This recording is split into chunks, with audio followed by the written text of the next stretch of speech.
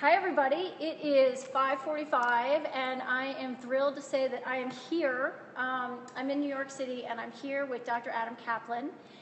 Dr. Adam Kaplin is a neuropsychiatrist at Johns Hopkins University.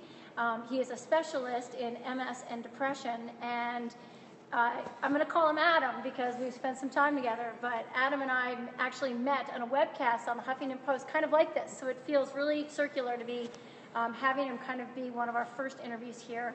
I'm super excited to have this dialogue, and I'm kind of going to start with Adam and just ask him to kind of start this discussion with how he defines depression. So, Dr. Kaplin.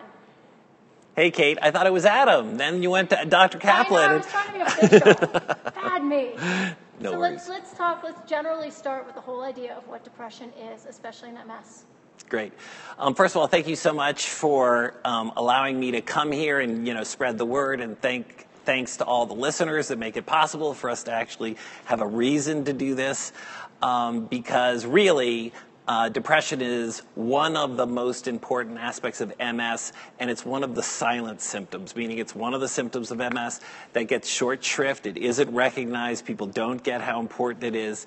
And through the discussion today, if nothing else, we'll hopefully try to convey to people that this is not your fault. This is a product of the MS, but missing it has really important implications, and that it's treatable. So starting off with the question, what is depression? Is that it?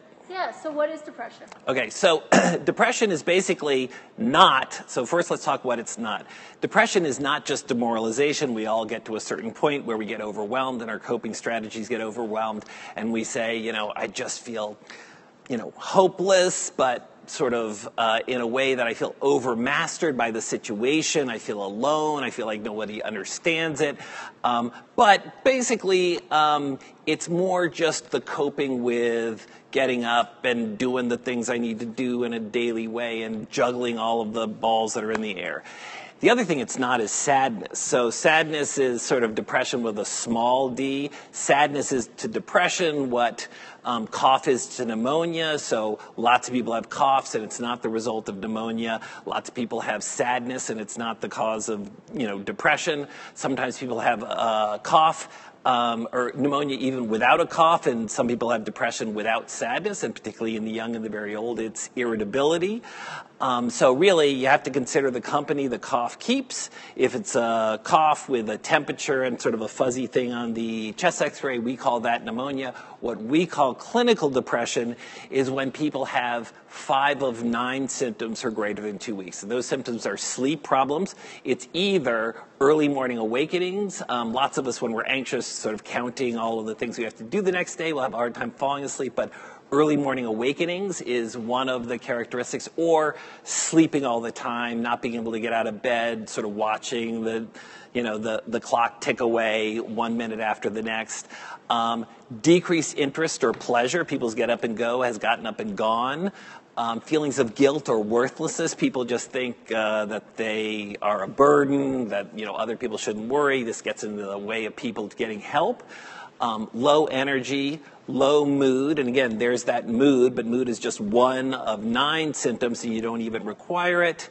Concentration problems, and this can be so bad in depression that particularly in the elderly, it can look like Alzheimer's disease. So we see people who are diagnosed with Alzheimer's disease in nursing homes, and it's really a depression. We treat the depression.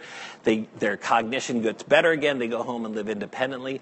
Appetite changes for it's either comfort grazing, and for women it tends to be chocolate, men it tends to be salty foods, but obviously it switches around. Really? Yeah. And there's even some evidence that chocolate has some antidepressant properties, dark chocolate that is.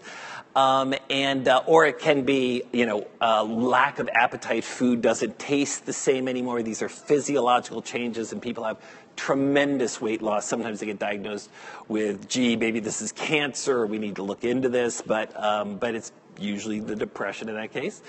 What then are called psychomotor retardation, which is people aren't their normal bubbly selves, or thoughts of death, or not wanting to go on. You need to have 5 of those 9 symptoms, at least one of which must be decreased interest or decreased mood, and then you bought yourself the diagnosis of a clinical depression. The more symptoms you have, the more likely you are to respond to treatment. So that is the way we define clinical depression in medicine.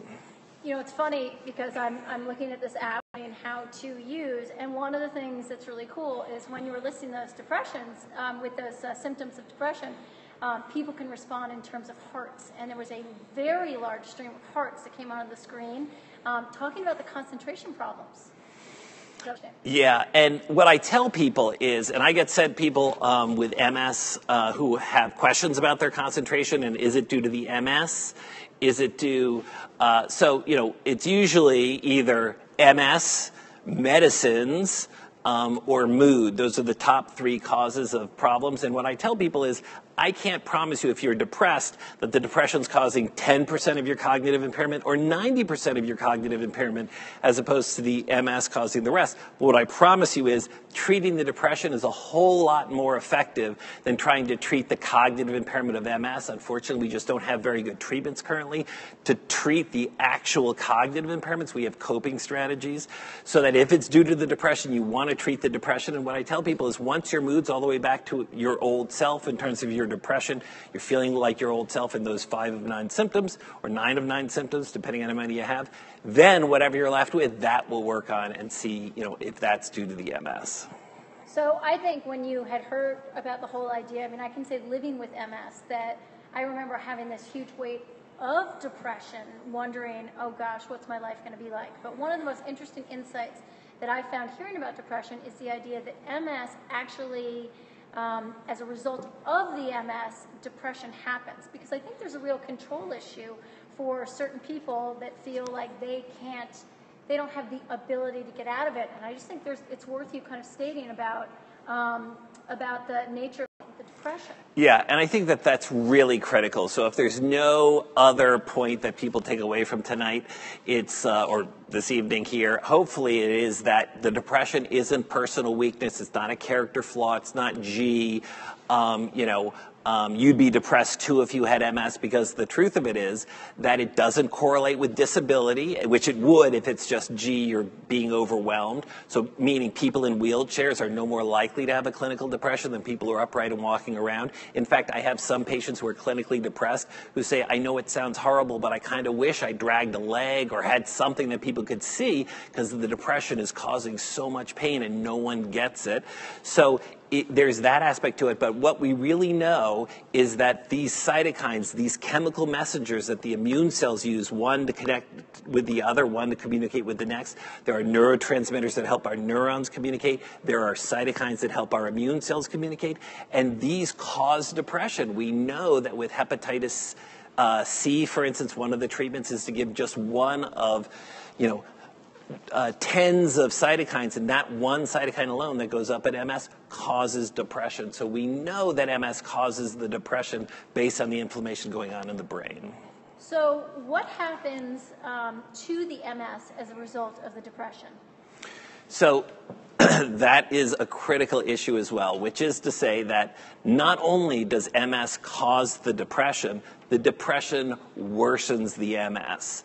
And that's really critical to understand, is that treating the depression is one of the treatments you can do, not just because depression is a horrible, potentially lethal outcome of the MS, but because treating it will actually improve. It's one of the ways you can improve your MS, which is critical. And in fact, we now have data from just the past year that shows not only does depression worsen MS, depression turns out to be a risk factor for getting MS. So just being depressed is enough that over the next 10 years, it doubles your risk of getting MS. Just like vitamin D increases, low vitamin D increases your risk. So it has a really profound impact. And I think that what people often don't understand is that the number one correlate of quality of life for people with MS is not whether they're fatigued or whether they have pain even. It is whether they have a clinical depression. It's the number one correlate of quality of life. But even if not for yourself, for your loved ones, it's also the number one correlate of quality of life of the caregivers, of the family members, because being with someone who's depressed is really difficult. So let me please stop you there, because I know that one MyCounterpane who is a caregiver who asked about the whole idea of help me. I'm a caregiver, that I know that my loved one is depressed. What can I do to help? The first thing that you can do, there are two really important things. The first thing to realize is that it is not that your loved one who's depressed is picking on you, but what happens is pretending you're not depressed during the day, which is what people with depression do, because when people say, hey, how you doing, Adam? They don't want me to say, oh, I'm really depressed. Do you have an hour and we can sit and talk about it? They want me to Suckville. So what they want is you to just say, great, how you doing, Bob? So people fake it. People fake that they're not depressed. But let me tell you, it's exhausting to pretend that you're listening to someone and not thinking, why are they talking to me? I'm a miserable person. They don't really care about me. I'm not going to have anything interesting to say. So that when people who are depressed and going through the day or go to a party and come home, then they're their normally depressed selves and they're just being honest with the caregiver. But I hear from the caregivers all the time, he looked great at the party, then he comes home and he sits like a bump on the log. So the first thing to realize is that they're not picking on you. They're just being their normal depressed self. That's how they really are. That's number one. Number two is you have to remember. The patient, the person who's living with MS? The caregiver is okay. not being picked on. It's just that that person with depression is faking it during the day. When they get home, then they're, letting it all hang out. They're just, honestly, it's a compliment that they're saying, I can be my real depressed self with you. Then the second, and this is more important than the first, is to realize that it is very difficult to take care of someone with MS. It's even more difficult to take care of someone with MS and depression. And what you have to understand is you need to recharge your engines. So all the time I hear caregivers say they don't go out anymore, they don't hang out with their friends, they don't go to shows because it's hard to get there and people are fatigued with MS.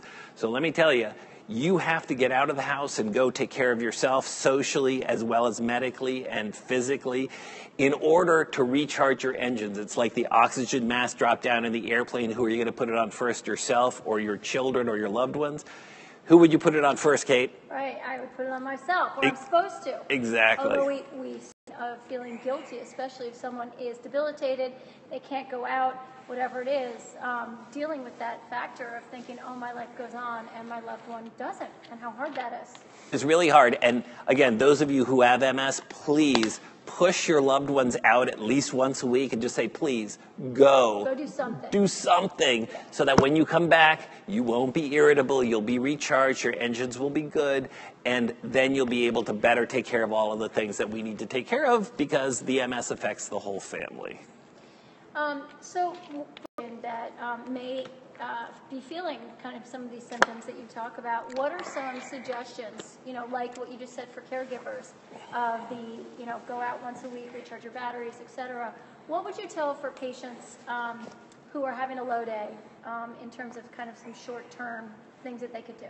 So I just want to make sure I understand. You mean a low day because they have a clinical depression going on, or a low day because we all have a bad day every now and then? Well, I think some of the people may not know where they stand in it, right? So we can start with actually having a clinical depression.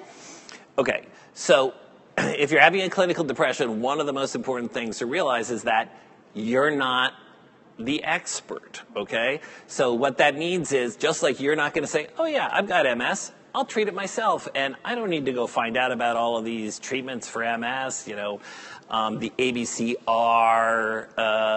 Tecfidera, Gilenya, Tysabri. I don't need to find out about all that stuff because I know I'm doctor, my own doctor.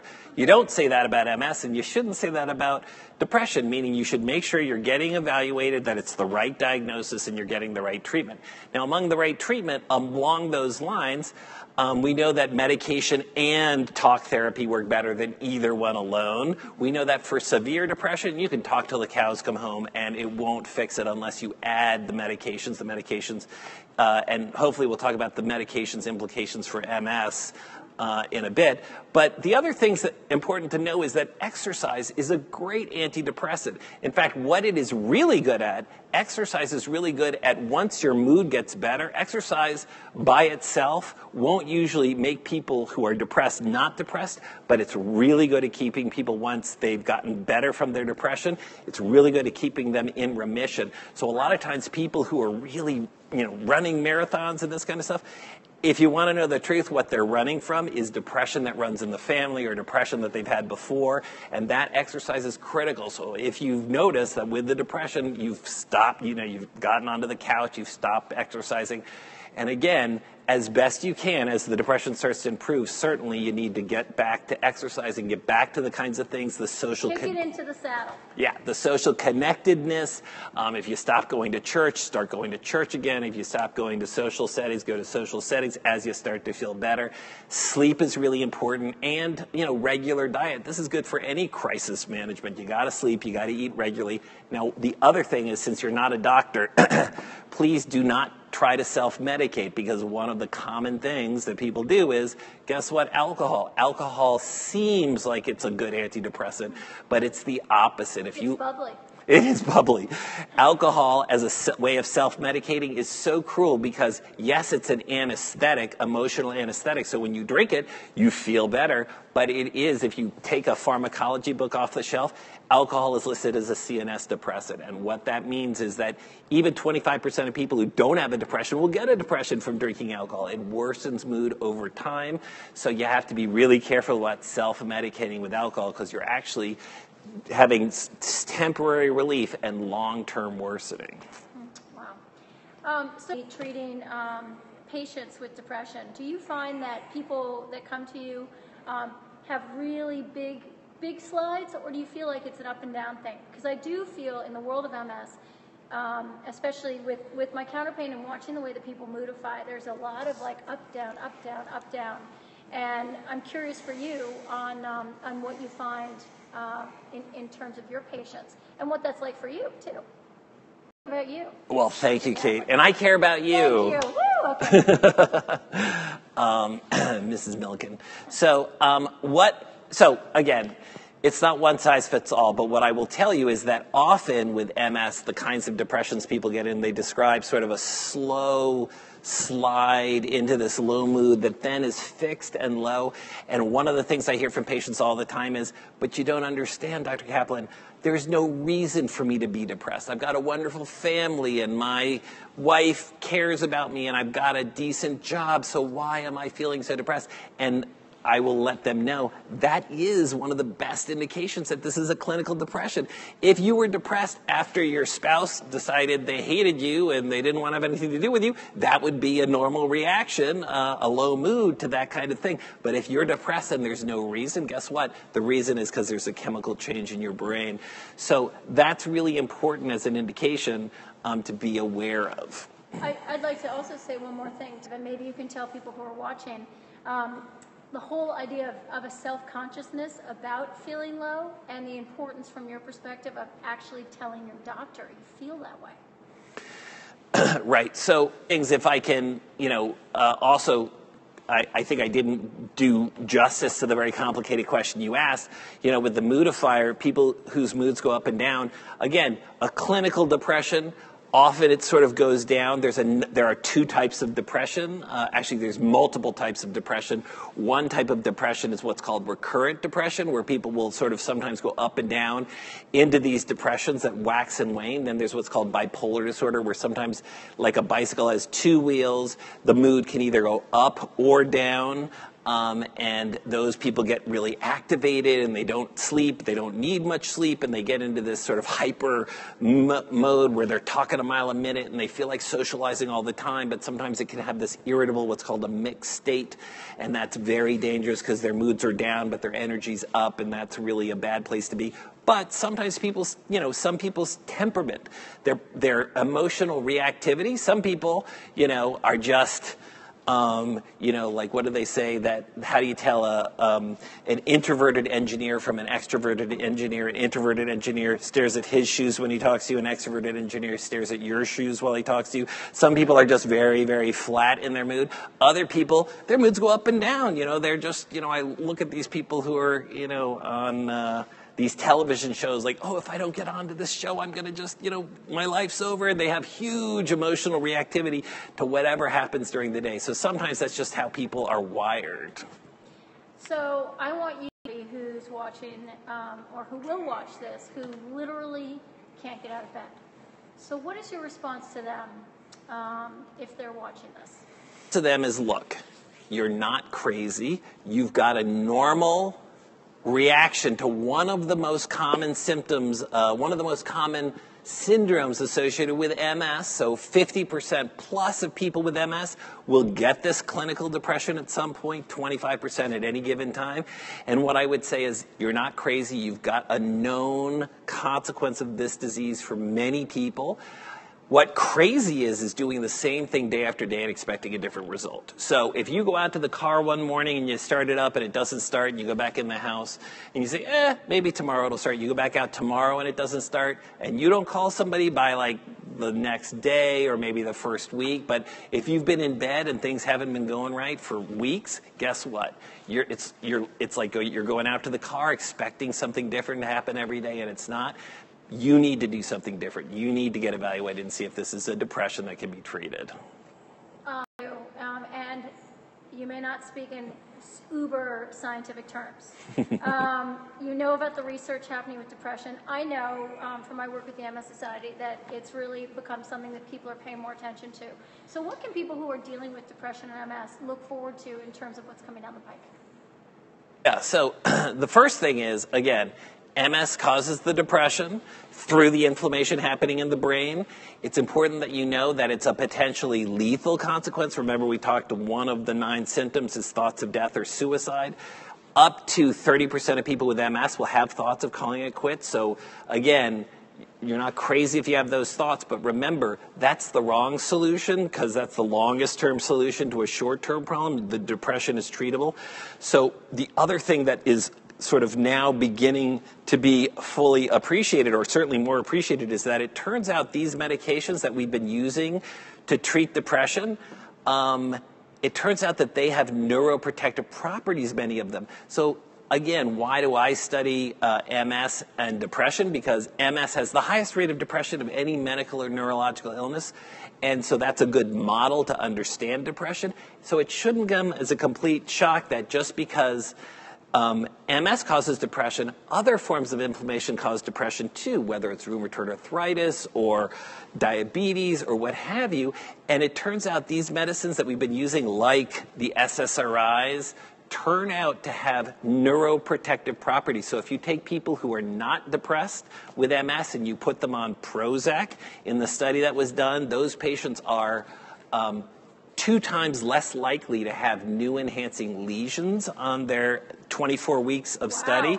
And people who have had a stroke and get put on Prozac, why Prozac? Because it's the oldest SSRI. Most of the research has been done on it, therefore. People following a stroke have a much better chance of having a meaningful and significant recovery of function if they're on an SSRI. And now what's really exciting is that we're beginning to see not just SSRIs, but lithium and a number of these other antidepressant medicines seem to not only be neuroprotective, but are working together in a way that may, and we're now doing this research as we speak, it's being done to see if these medicines can actually slow the progression of MS. We're really good at bringing the inflammation down. We're really bad at slowing the progression. And they may be, and those studies are ongoing, may be an effective way to really, help MS, not just through their help on the depression, but their independent help on the MS. Wow, that's awesome. It's like okay, I think that's it for now. I want to thank Dr. Adam Kaplin for being part of our first broadcast. I'm really proud to tell you, Adam, that you got a lot of hearts. I'm hearing from all of you guys who are part of this. Please reach out to @MyCounterpane or send me a message and let me know what you think.